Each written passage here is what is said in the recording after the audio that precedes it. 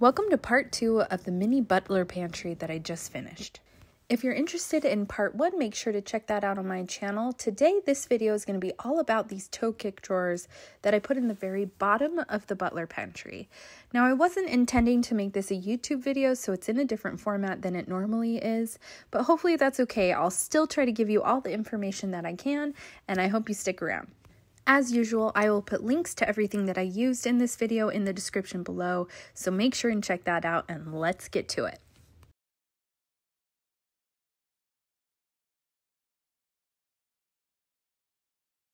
So I was trying to utilize as much space as I possibly could in this tiny corner pantry, and after I built the shelves, I had this great idea.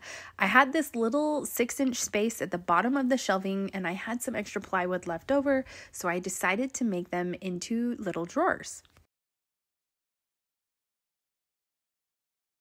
Now, before you do anything, you want to make sure that you measure your depth and the width of the space that you have available for your drawer. In my case, it was 26 inches wide and 15 inches deep.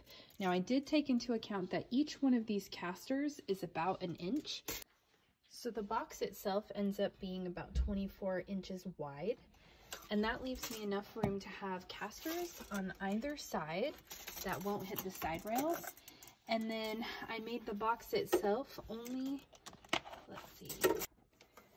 And then from back to front, it's 15 inches before I put on the faceplate, which is how deep my shelf is here before I put on the molding and the trim. So make sure you do your measurements first.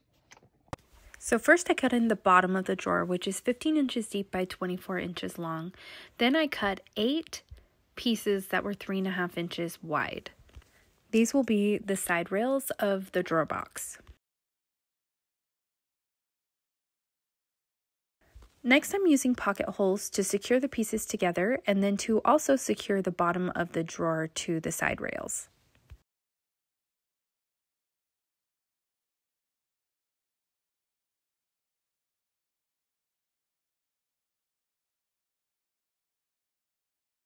Once the pocket holes are made, I am setting them on top of the drawer box and screwing the side rails down to the base and to each other. I'm using wood glue here, and I'll attach that in the link below.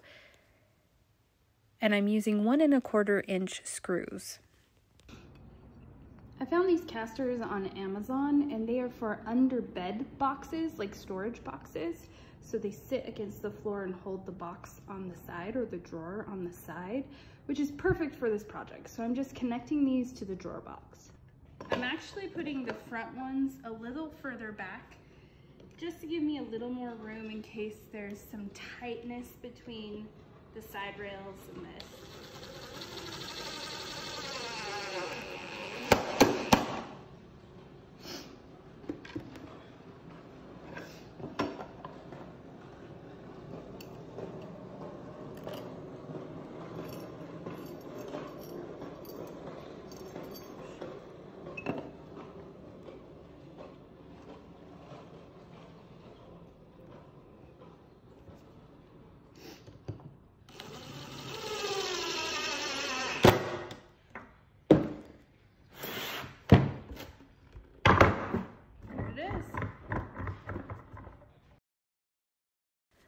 I love how low profile these casters are. They work perfectly and they don't attach to any rails, so I'm able to kind of slide the box into place since there's very little space down under here.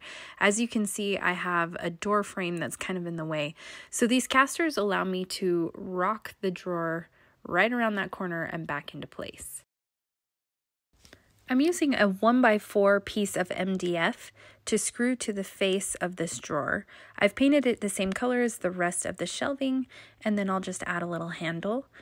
I found these handles on Amazon, but they were too small to wrap around both the MDF and my plywood. So instead, I cut a little groove and set the handle down inside the plywood so that it will hold on in the middle there. These handles actually come black, and I spray painted them gold to match the rest of the pieces in my kitchen. They have a very modern look and feel to them, which I really loved, and they're very minimalist. They're not super in the way and noticeable, which I really like for the bottom of this pantry. And that's it. These are the toe kick drawers. Super simple and easy to build and add to any pantry. If you're interested in the rest of the build, make sure and check out that video. As soon as I was finished with this portion, I called a friend to come over to help me organize the rest of the pantry. We pulled everything out. We found really cute bins, which I will link below as well. And we did our best to organize this space in a way that I could maintain and that my family could keep clean and know where everything is. My friend Michelle from the Glitzy Pair, I'll go ahead and link her below. She's on Instagram.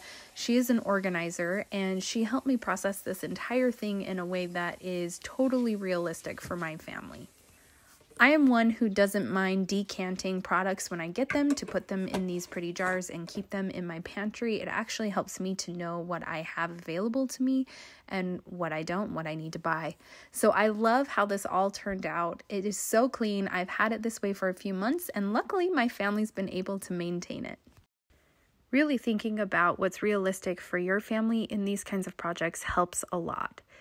And as always, you guys can find me on Instagram, on TikTok, and on Facebook. And thank you so much for watching, and we'll see you for the next project.